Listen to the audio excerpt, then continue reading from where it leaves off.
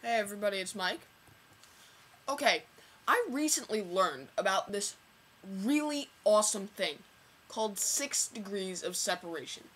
And what 6 degrees of separation is a theory that everybody on Earth is separated by only 6 degrees.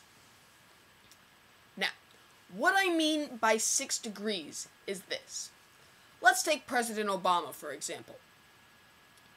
The 6 degrees of separation theory states that I know someone, that knows someone, that knows someone, that knows someone, that knows someone, that knows someone who knows President Obama personally. Now, of course, it could be less than that.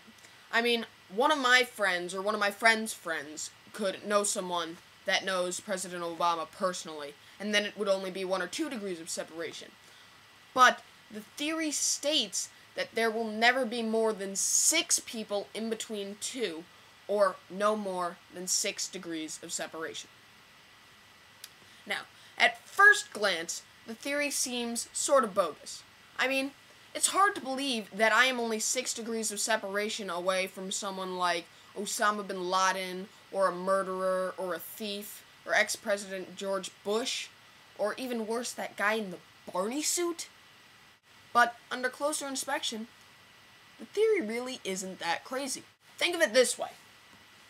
Say you know 500 people more personally than others, and say that all 500 of those people also know 500 people, and so on and so forth.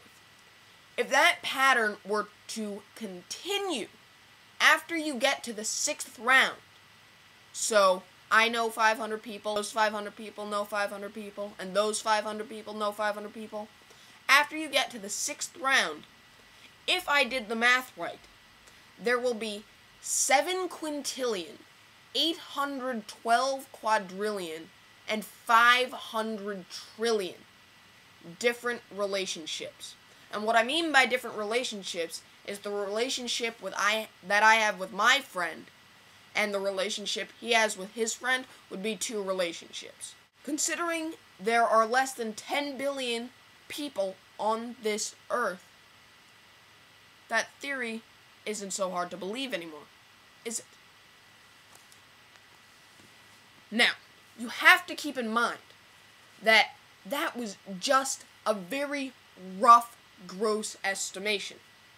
But still, even if the number varied by a ridiculous amount, the theory would still be very, very feasible. Now, what I have decided to do is prepare an experiment for YouTube to see if the 6 degrees of separation theory applies here. For this experiment to work, however, I am going to need everybody that watches this video to do a few things. The first thing I need you to do is click the word favorite that is directly under this video. Right down there.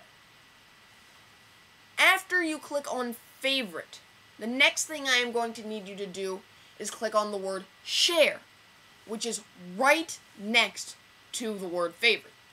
After you click on share, a little drop-down menu should appear. If it doesn't, just click on share a few more times until it does appear. After that happens, in one of the little boxes that appear in the drop-down menu, there will be a list of all your contacts. And what you have to do is scroll down to the very, very bottom of that list and click Add All Friends, and then hit Send. After you hit Send, another little box will appear, and you'll just have to type in one of those annoying little code thingies that are like 6 characters long, and then hit Send again. Make sure you type in the characters correctly, however, or you will have to do it over. Now, once you have done that, you have completely fulfilled your duty in this experiment. What you have to do literally takes about 30 seconds, and then you are done. Now, you do not, however, have to subscribe, rate 5 stars, or comment on this video to help this experiment in its rawest form.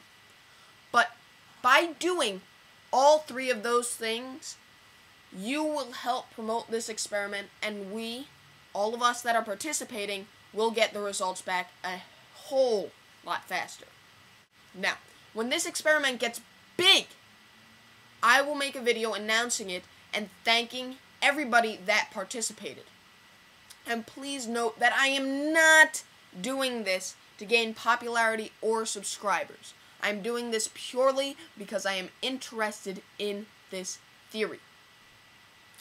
Now, thanks so much for helping me with this experiment. I really think it'll be cool to see how many people help prove the 6 degrees of separation theory. See you next time, guys.